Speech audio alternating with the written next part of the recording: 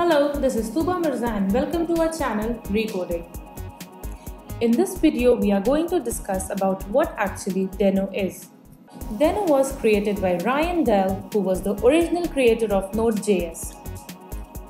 Deno was announced in 2018 by Ryan during his talk on 10 Things I Regret About Node.js. As we can also say that Deno is 2.0 version of Node.js.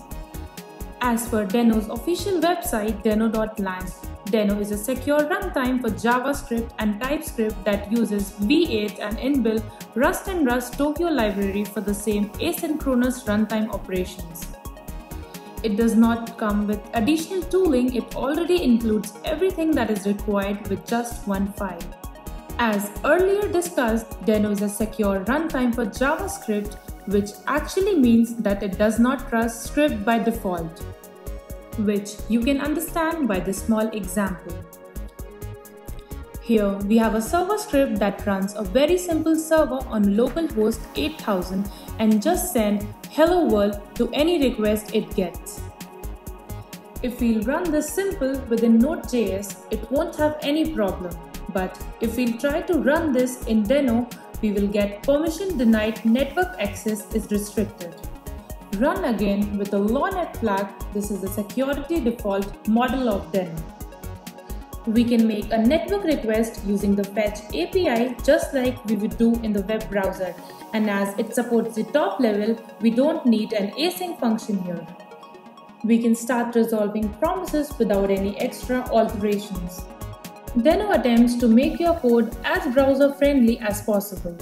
It contains a window object with lifecycle event that you can listen to, allowing developers to write code more easily that can interact between browsers and servers.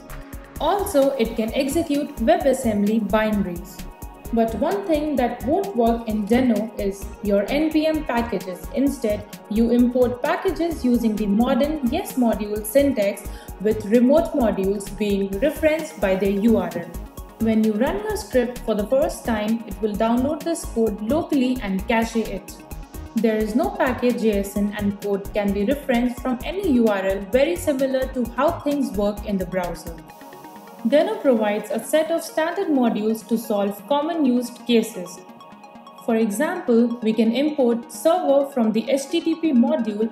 We can use it to create a server that is treated as an async iterable. We can then await every request from the server and respond to it accordingly. And that's an awesome starting point for a server-side JavaScript application. So what's your opinion about Deno? Do let me know in the comment section below. Press the like button and subscribe to our channel for more interesting recoding videos. See you in the next video.